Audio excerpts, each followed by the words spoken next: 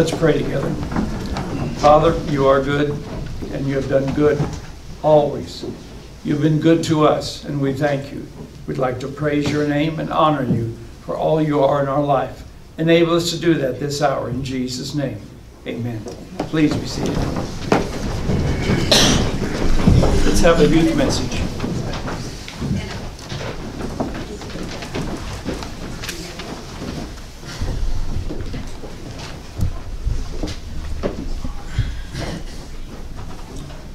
All right.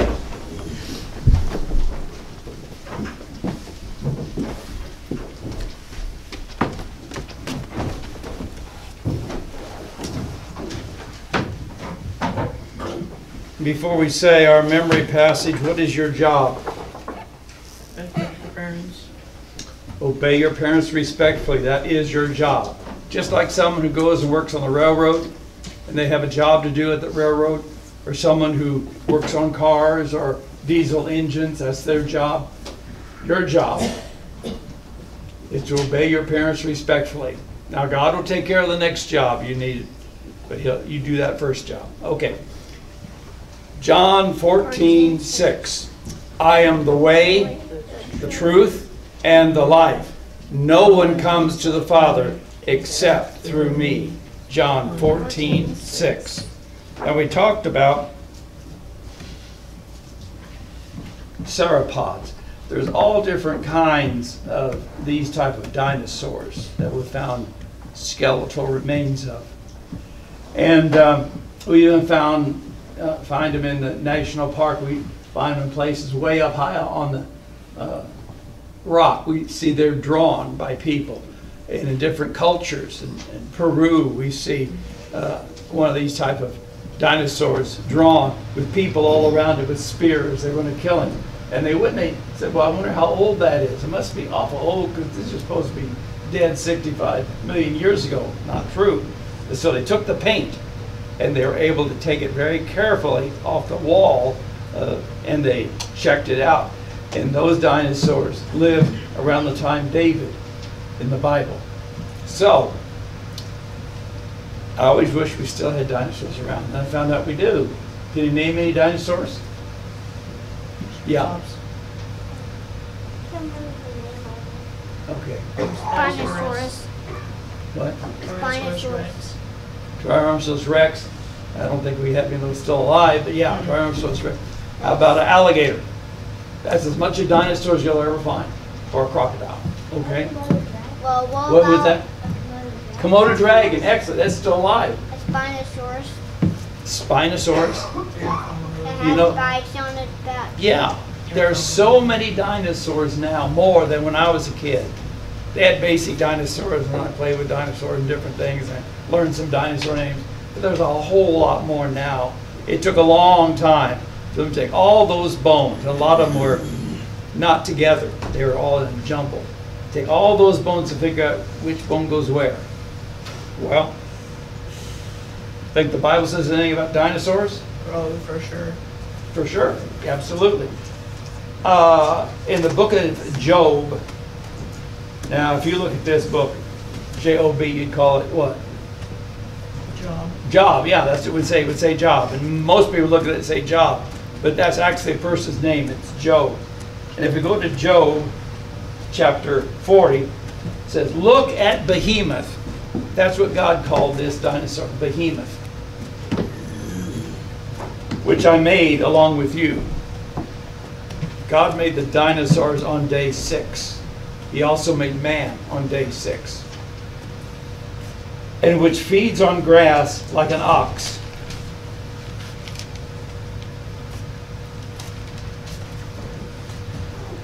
What strength it has in its loins, what power in the muscles of its belly.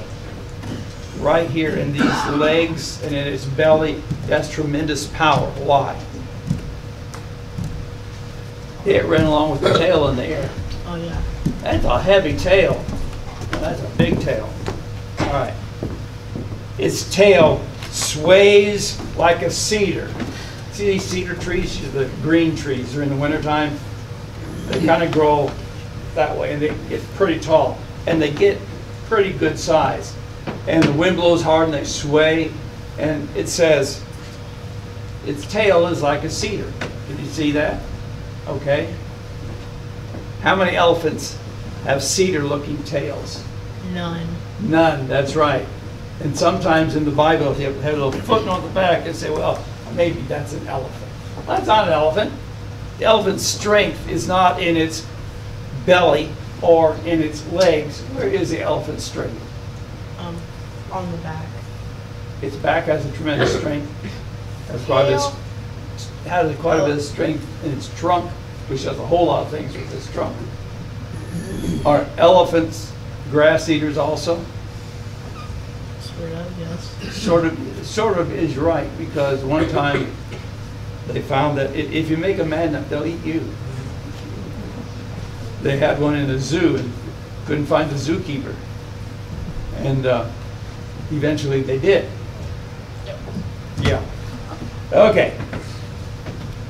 Its bones are tubes of bronze.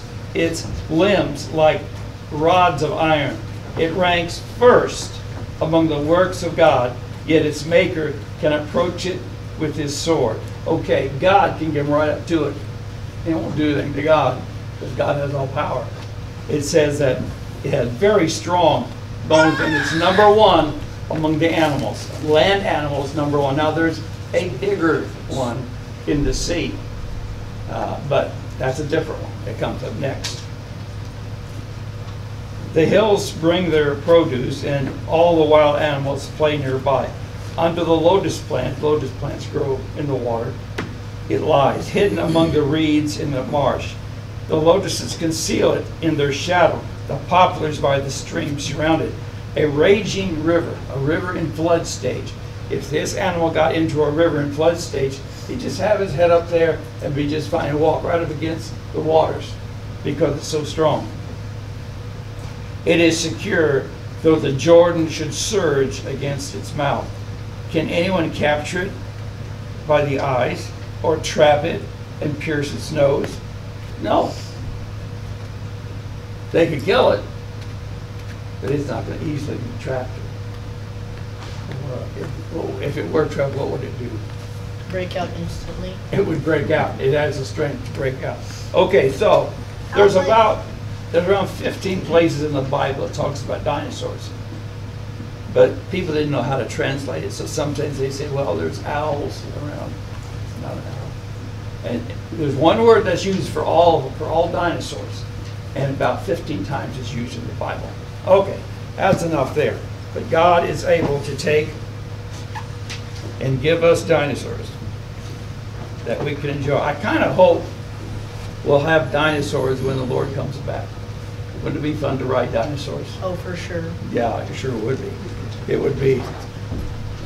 It's kind of like, when we get into the millennium, that's the time when Jesus reigns on planet Earth and he rules everything. And it's going to be fun to ride on dinosaurs, to play with poisonous snakes, but they won't hurt you. All kinds of things to do. It's going to be really fun. All right. What is your job? Obey our parents respectfully. Obey your parents respectfully. That's the only job you got. Okay, they may give you some job to do, but that's the one job God says that you have. And John 14:6. I am the way, the truth, and the life. No one comes to the Father except through me. John 14:6. Let's pray together. Father, we look forward to a time when you're going to give us a lot of fun things to do. Right now, help us to obey your command, to respectfully obey our parents, and to understand that your plan for us starts right there. In Jesus' name, amen. Okay.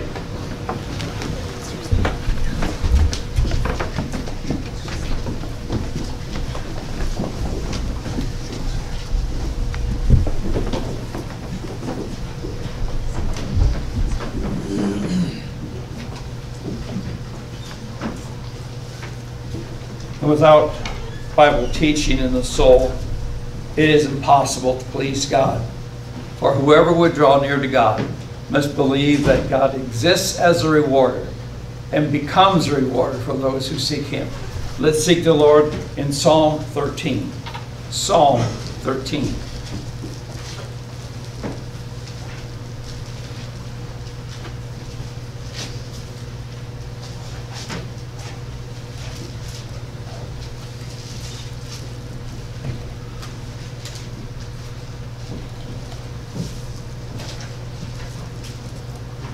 This is a psalm of David.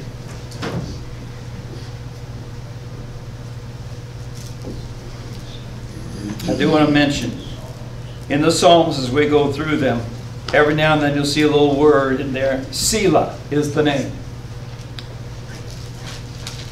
In my pathetic humor, I used to say, Selah was what David said when he broke a string on his guitar. But that is not. Selah is a musical interlude. You're singing along, and then the Selah is just the instrumentals playing, and then you come back to the words again.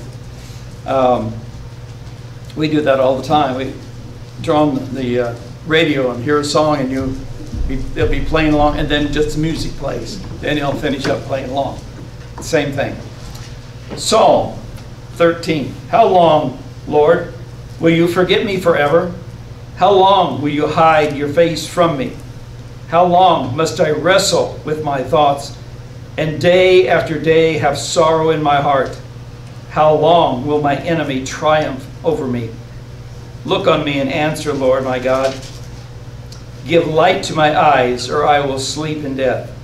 And my enemy will say, I have overcome him, and my foes will rejoice when I fall. But I trust in your unfailing love.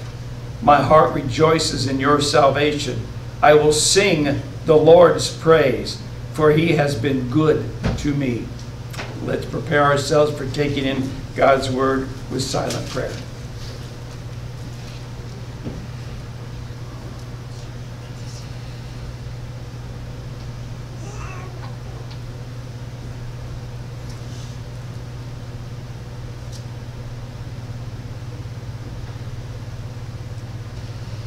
Thank you, Father, for your love for us.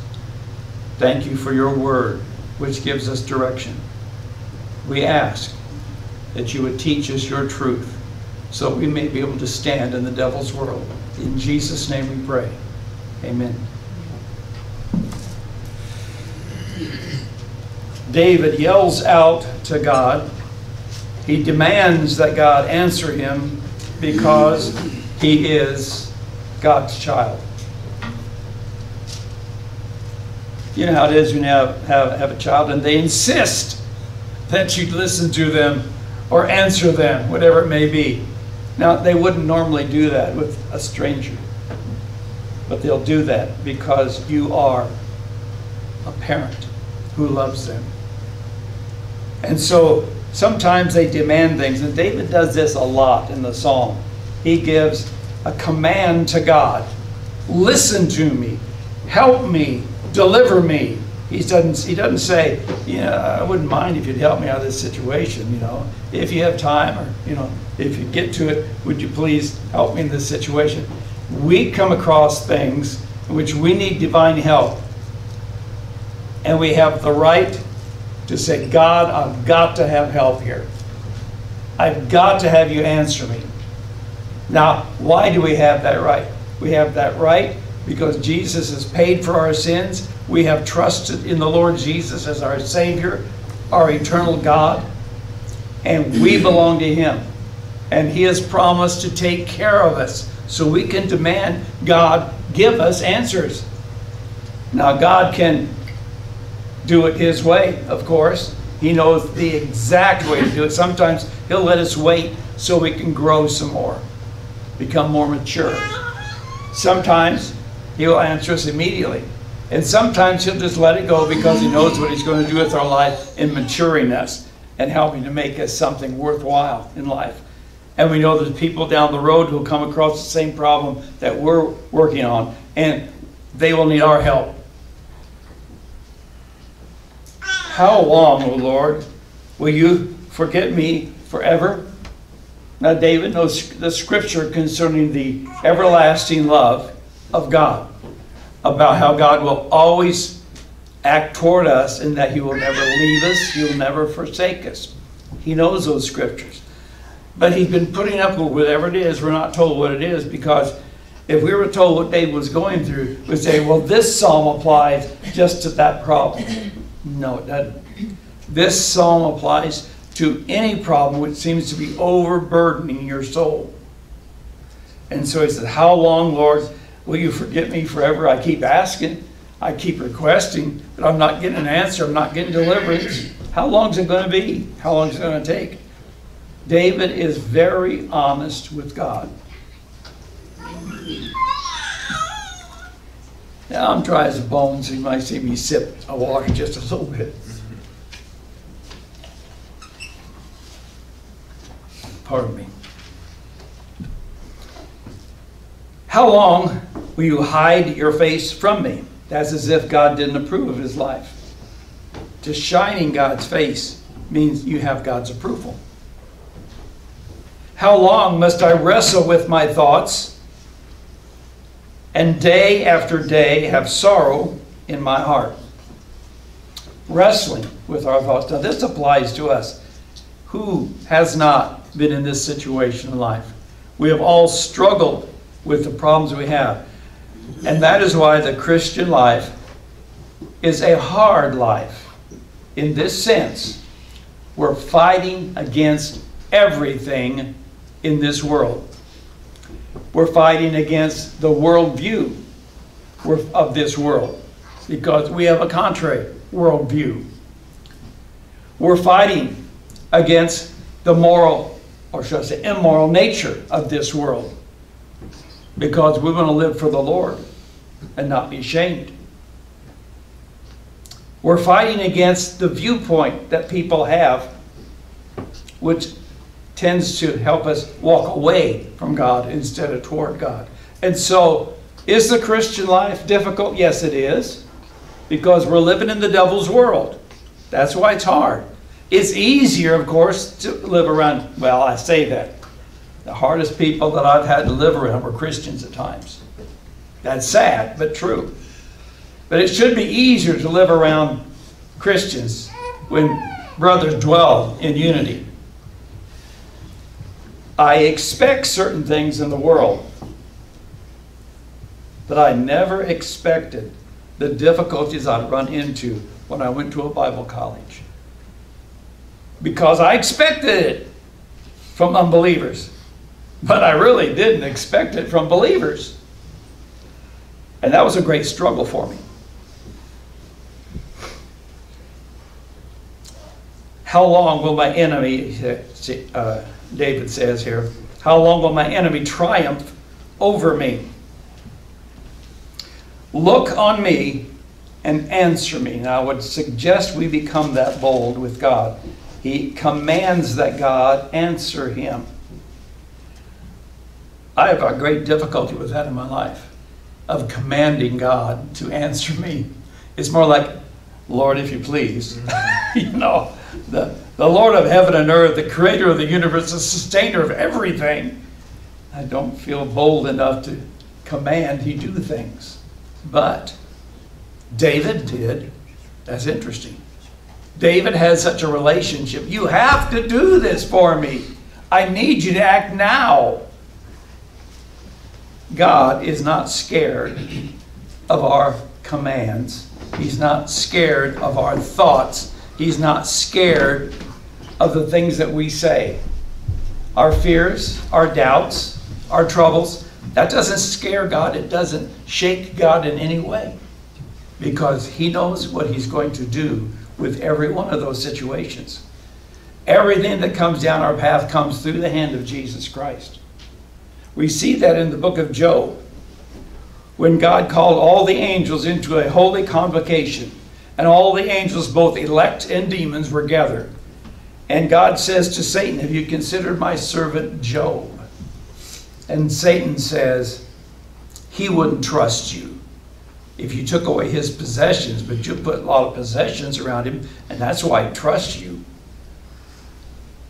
And Satan said, if you take away his possessions, he won't trust you anymore. And God gave Satan permission to take away the possessions, okay?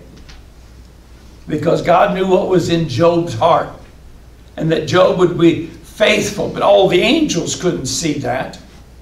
And so for their instruction, this was done and written so that for our instruction, we could understand that anyone who wants to trust the Lord, God will come through in their life and sustain them. And when all of the stuff is gone, and he's bankrupt, he has nothing. He's the wealthiest man in the world, and he comes down to zero. And he said, naked I came from my mother's womb, and naked I will return to the earth. The Lord has given, the Lord has taken. Blessed be the name of the Lord. That's not usually what we say when calamity comes upon us. Well, praise the Lord. Why not? I'm in the hands of the Lord, whether it's for plenty or for very little. I'm in his hands. And he is going to take care of me. So Satan comes a second time when I have another angelic convocation down on the earth. Poor old Job, he's just got nothing. His wife says, you know, why don't you just curse God and die? You can't exactly keep me in the situation I'm used to living in, so I can try again. So why don't you just check out? And Job is struggling. He tells his wife, now honey, we'll receive good from the hand of God. If we receive evil, it's okay. From his hand, he knows what he's doing.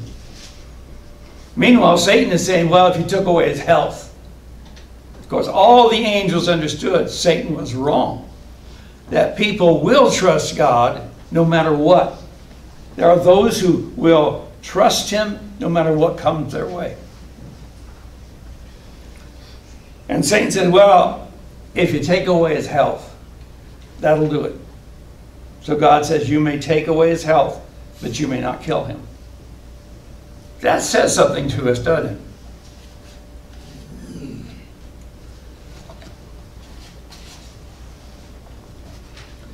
Nothing can happen to you except God permits it. You have to understand that. God can permit many things in your life, and many of them can be terrible things in your life, but he does it because he has a better plan. We may not understand the plan, but he has a better plan. I always pray for the safety of my children and my grandchildren. I always pray for your safety whenever I bring you up in prayer. But I don't know what God wants, but I do know God will want good in your life. And he'll always want benefit in your life.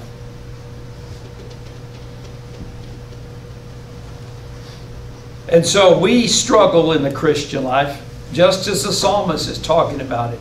Just as Job struggled. Well, he was a special case. He was a witness in the angelic conflict. All the angels were learning about making decisions for or against God by watching Job. And every now and then God calls on someone to be a witness to the angels. David was one who became a witness in the angelic conflict. And he had many things that happened to him. He just didn't understand them. If you read the book of Job, you see Job just, Lord, why? I just don't understand. What have I done? You know, etc. He just did not understand.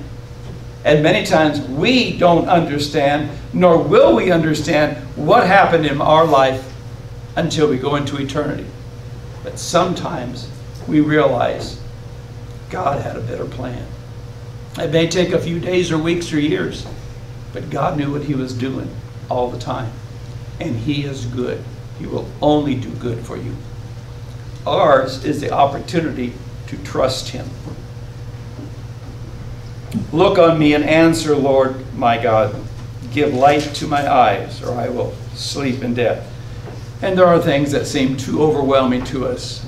Just, you know, it's like, is it worth it to keep going, you know? The darkness is so overwhelming, you wonder, should I keep going? Many people can't answer that. A believer has the opportunity to answer that because you have the Holy Spirit who indwells in you. That's the same Holy Spirit who in Genesis chapter 1 remade planet Earth for our habitation. And my enemies say, I have overcome him, and my foes rejoice when I fall. Let me just read a passage real quick. in the book of 1 John. It's way back there, towards the back of your Bible. 1 John chapter 2.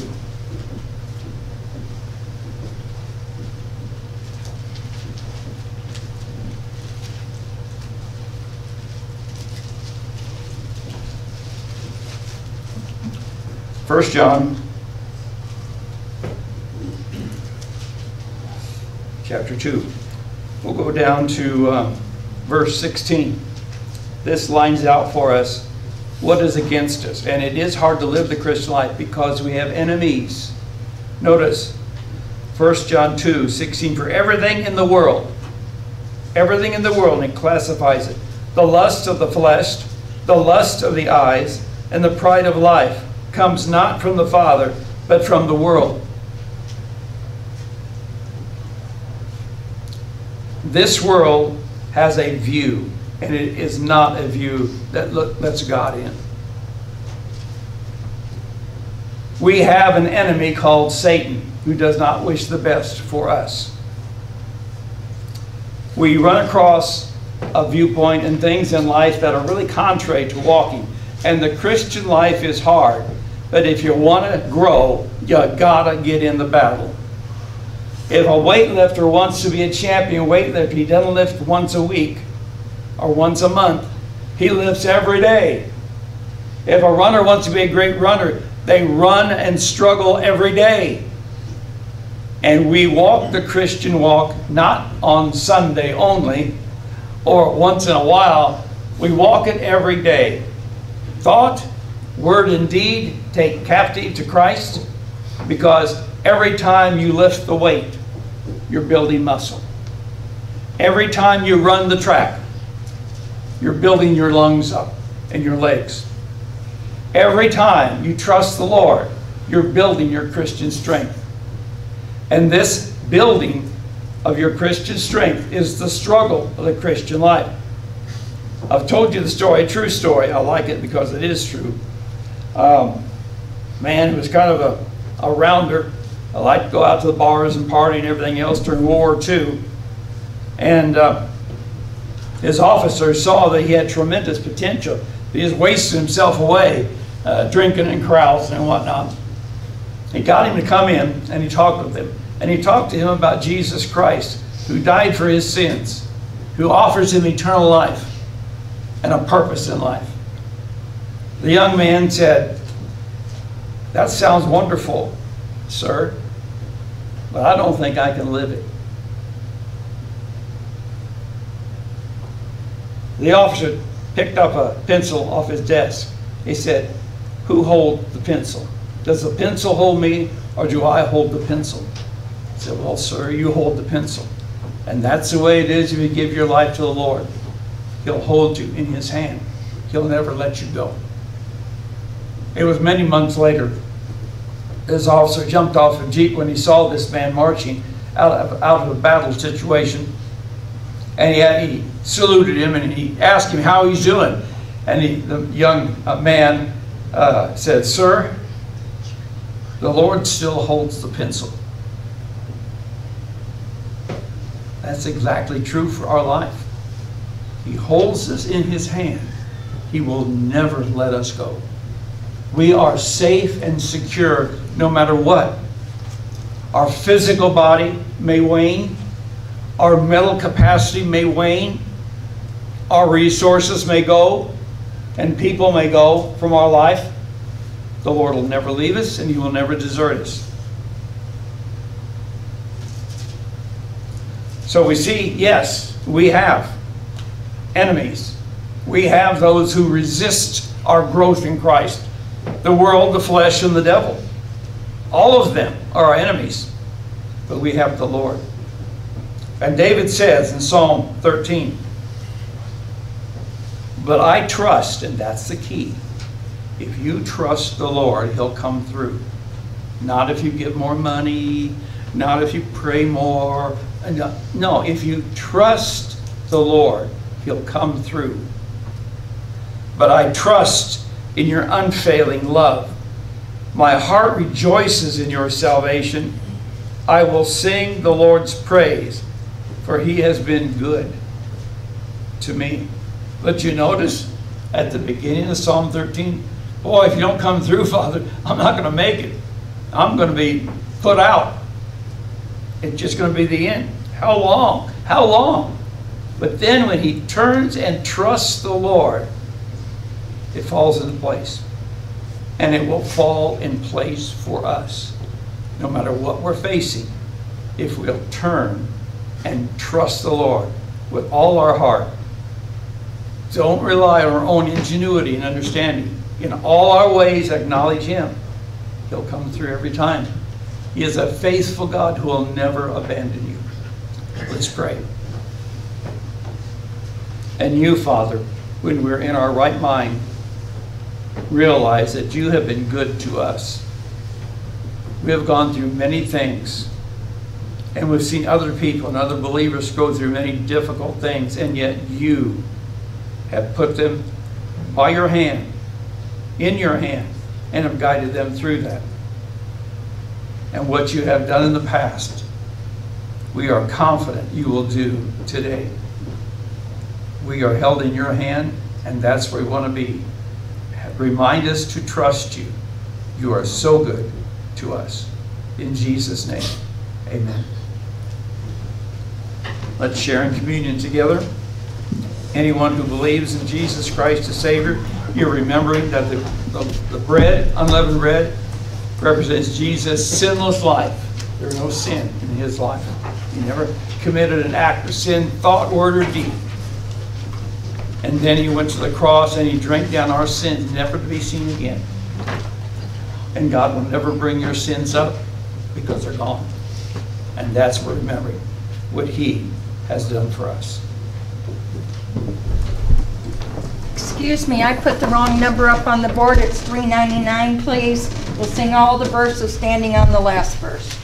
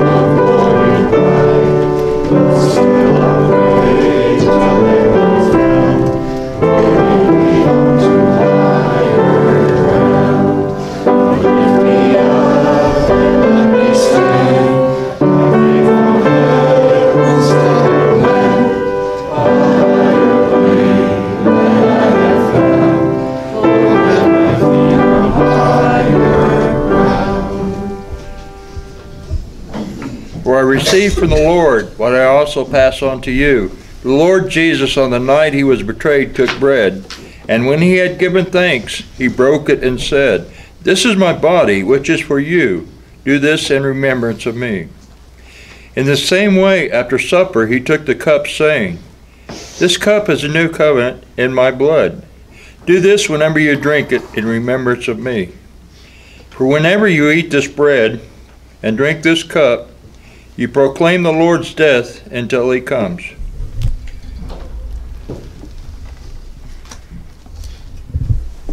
Lord, we truly are thankful for you.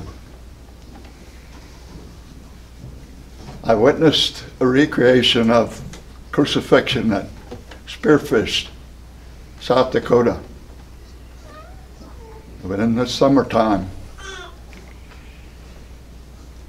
the crucifixion probably took place in 2 hours. And one of the most devastating things to me was they took Jesus to the hill and placed him on the cross. And the sound of the hammer and the nails that were being driven in that recreation pierced my heart.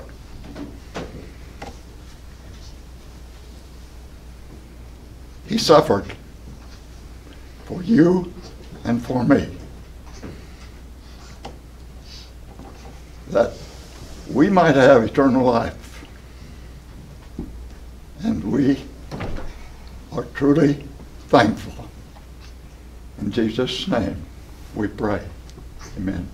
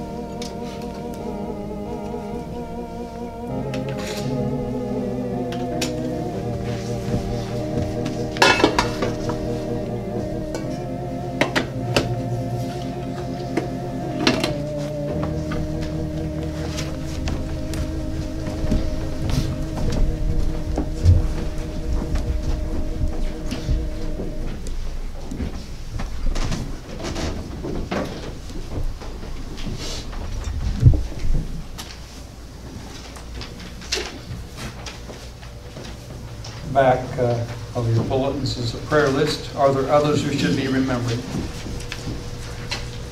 I'd like to let everyone know about a victory.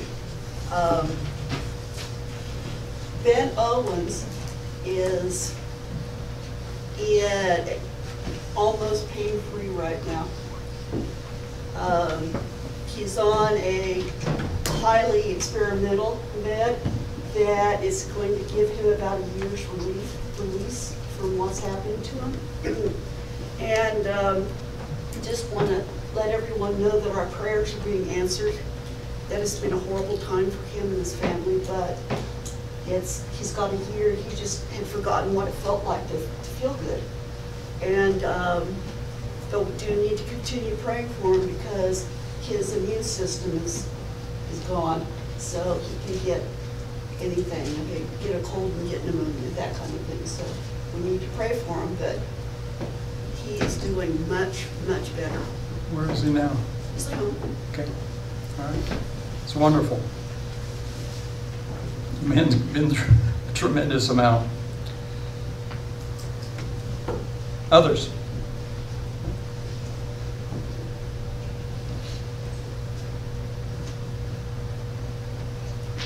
Let's pray together.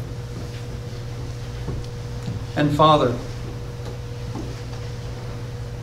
we thank you that we can call you our Father in heaven. We thank you that you understand what we go through, and you're a God who has also suffered on a cross. Guide our prayer time.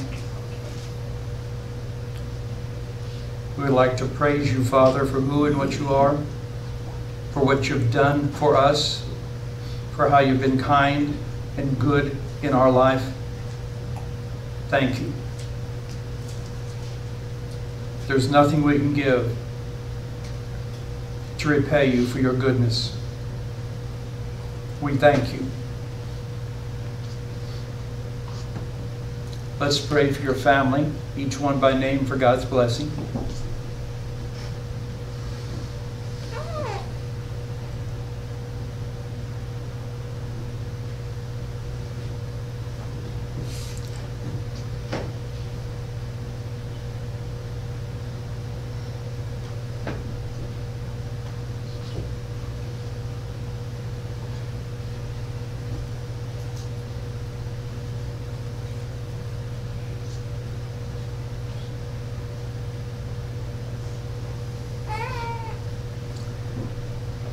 We ask, Father, we would continue to trust you with our families, that you would use them in your kingdom, that they would hear from our lips of your goodness. Let's be praying for the three people you're praying for their salvation.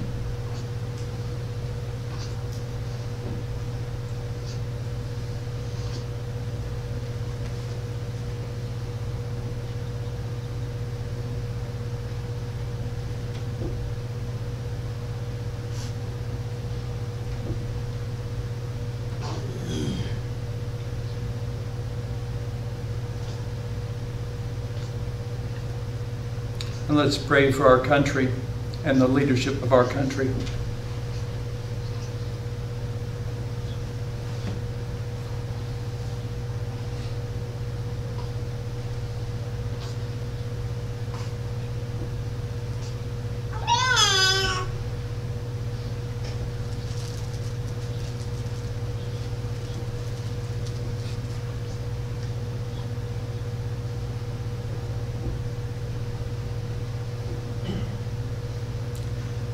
Enable us to trust you in all things, Father. Enable us to be active in your plan for our life. Let's look on the prayer list now and be praying for these people.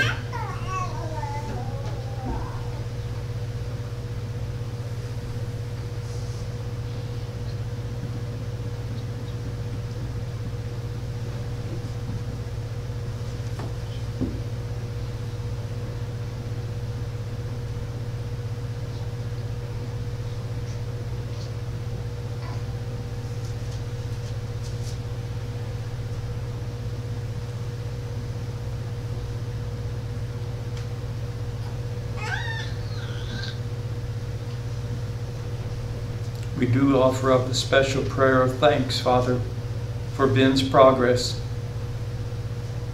He's been through a lot, and we thank you that he doesn't just trust the doctors, he trusts you.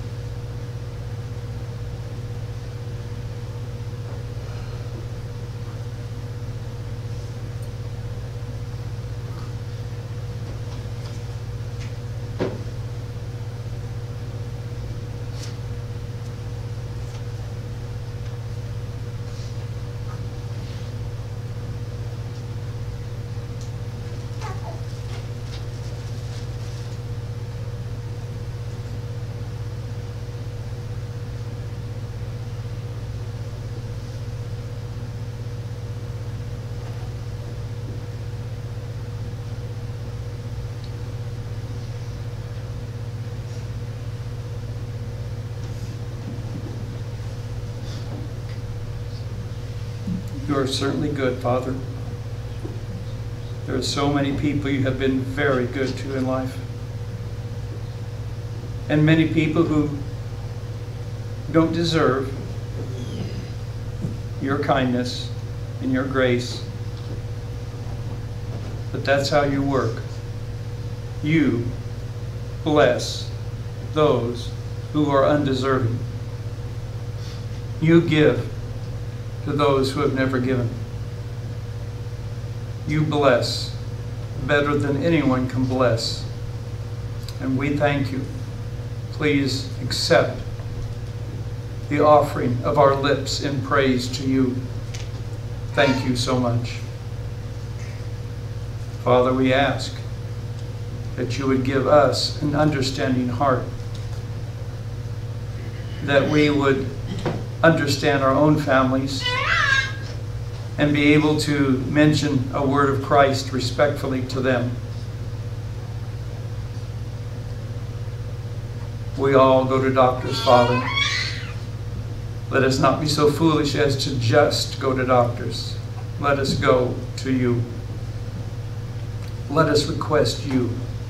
For you are the God who has made us and sustains us, and you're the God who can bring us out of the deathbed, out of the sick bed, and back on our feet. Thank you for the health we have. May we use it to your glory. Thank you again, Father. You have been good to us, and we praise your name and ask that we would live for you. In Jesus' name, amen.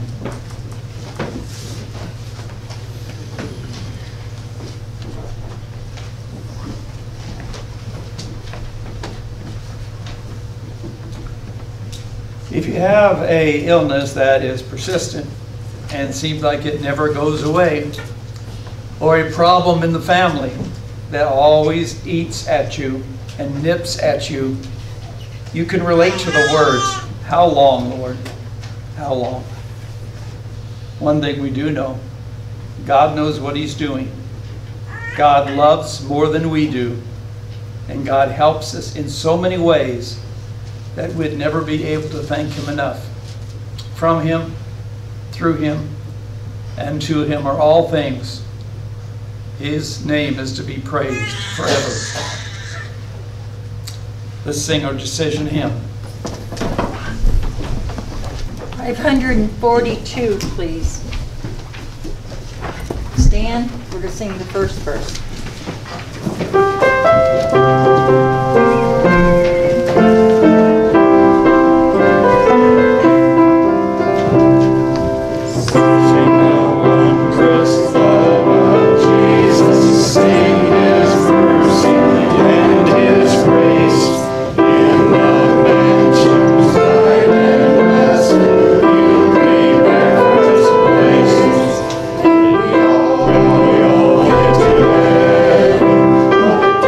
What a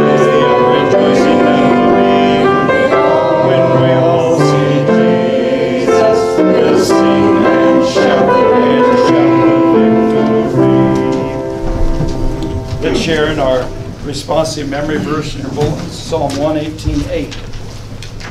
Psalm 118:8.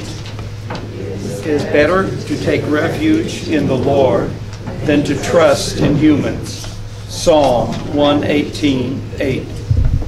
And this week, I will be faithful to my spouse. I will speak the truth in love. I will be courageous and kind. I will be thankful. Let's pray. Father, for the many things which you have done for us, many even unspoken, for your kindness and generosity, for your sustaining ability in our life, we thank you and give you the praise. May we learn how to trust you more with every detail of our life. As we go to our places of work or our homes, as we do the jobs we need to get done, may we also be talking to you about what you have in mind for us. May we speak and live for you. We pray in Jesus' name. Amen.